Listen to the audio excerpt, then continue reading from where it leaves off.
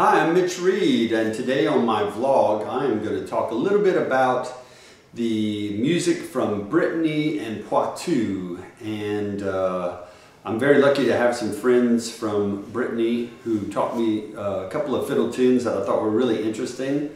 And I just wanted to talk a little bit about that. This is the area of France where a lot of the Cajuns came from. The Acadians a lot came from Poitou and went to Nova Scotia and then ended up in Louisiana. Brittany as well was a place where a lot of some of the names you find around here, Southwest Louisiana, you'll see there as well. So there is a connection, and you know, I don't know how much of a connection musically there is, but I'm sure there is. So I thought it would be fun to talk a little bit about that and play those two tunes that I know from Brittany. And one of the interesting things about these tunes is they're in a different tuning. So what I had to do, I took my violin and I'm tuned like this. I'll let you know I'm tuned E, so that's the highest string, A, D, and then I drop the G string all the way to a low D. So these the last two low strings are in octaves. So that's kind of cool. It sounds kind of neat. Sounds very bagpipe-like. So the first one I'm going to play for you is I believe it's a gavotte that I learned. So and it's in D minor. So I'm going to play for it. So it goes like this.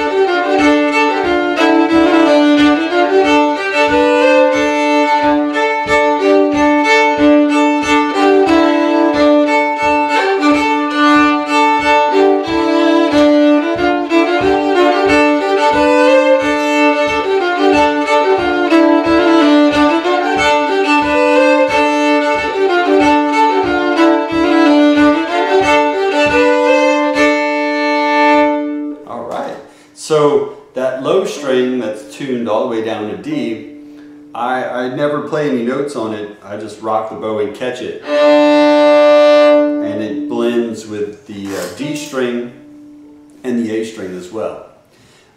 So that was a D minor tune. So I'll play one in D major. So it also works as, with the major keys as well. So D major, and this is another tune that I learned from, this one I learned from Eric Martin from Brittany, and there was a tune that he used to play with his Bretagne band called Vent d'Ouest, and I don't know the name of it, but I like it a lot.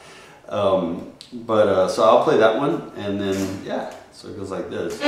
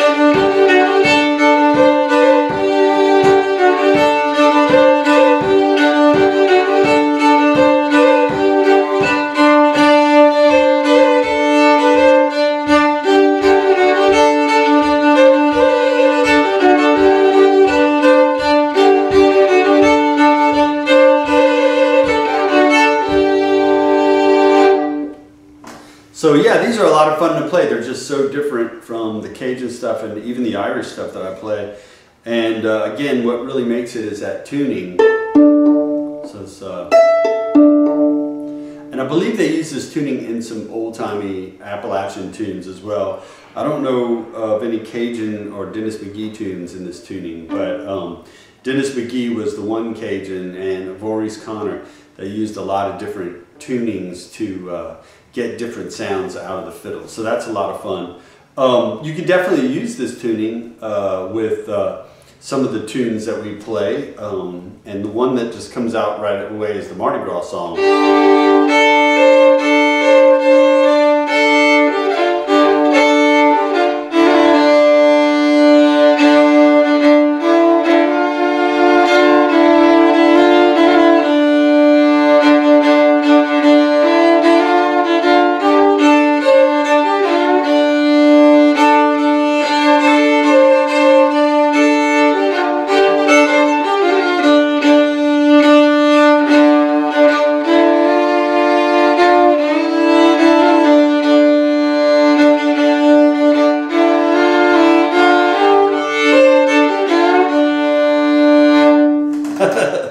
So that's a lot of fun. Yeah, and it would probably work with some other tunes too. It definitely gives it a bagpipe sound. But you know, that's the amazing thing about the fiddle is you can do some different tunings and give it a totally different sound. It makes you play totally different. So definitely don't be afraid of alternate tunings that you hear about, that you want to try. I think it kind of opens a whole nother door to fiddling. I think if I would have just stayed E-A-D-G, you know, or tuned down to Cajun, you know, it would get a little boring. So it's fun to experiment with different tunings.